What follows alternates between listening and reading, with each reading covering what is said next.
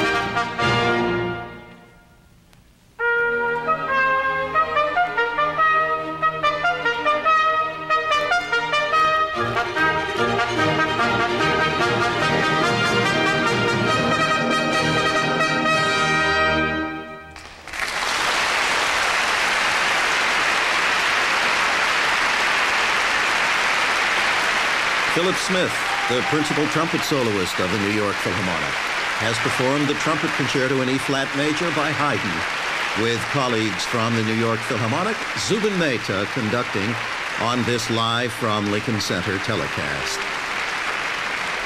It took the invention of the long-playing record to bring Haydn's Trumpet Concerto to records in its entirety. Until 1948, only the second and third movements of the Haydn Trumpet Concerto had been recorded. But once the long-playing record came into existence, recordings of the complete work proliferated. And Philip Smith has been a member of the New York Philharmonic since October 1978 and its principal trumpet soloist since the beginning of last season. Here he is, returning with Zubin Mehta, the Philharmonic's music director.